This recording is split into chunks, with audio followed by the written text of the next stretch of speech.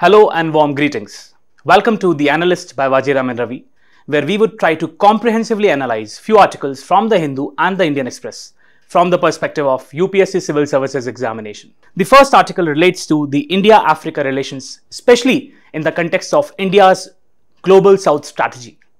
The second article relates to the need for expanding nuclear energy, as there are growing concerns with respect to climate emergency and energy needs.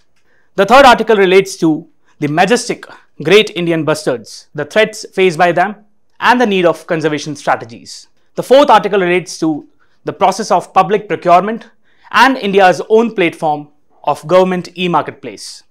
Finally, we would be talking about the concept of smart metering and what India needs to do to expand smart meters.